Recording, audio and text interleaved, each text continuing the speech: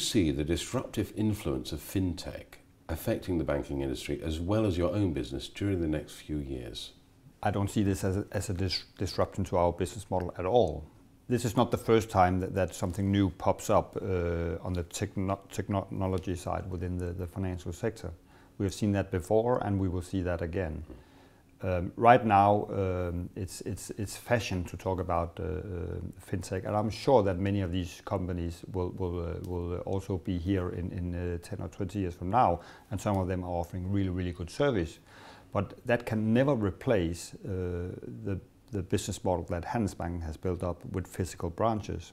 People, to a larger and larger extent, people or customers want to serve it themselves via different kind of digital solutions or via some kind of different kind of fintech applications.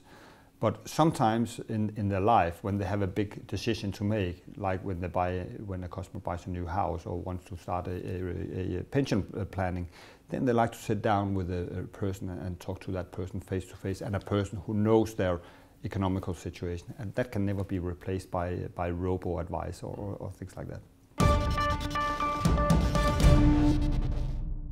Fintechs would be a good thing for the Philippines because they will only expand the market. That's the only way to, the only way to reach the unbanked section is through digital banking. And the fintechs are very good at that. And for us, we can learn a lot from them. And if the market that gets disrupted, it's an opportunity for us to expand our market share in a major way. So that's how I see the role of fintechs in the Philippine market in general and us in particular. No bank in Africa will survive without embracing fintech.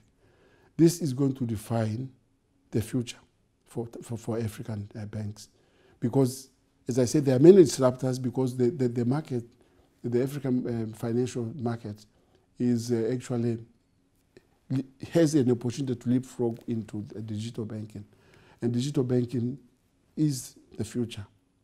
It's the future because you are reaching people who had no communication, people who really need the service, but who could not access it because the way the traditional banks had operated. So I think the disruption has been there, but for the CRDB Bank, we have always said this is where we are going, and our strategy is to create a robust and improve on our digital systems, make digital banking the mainstream bank. And the model is, that is the model really.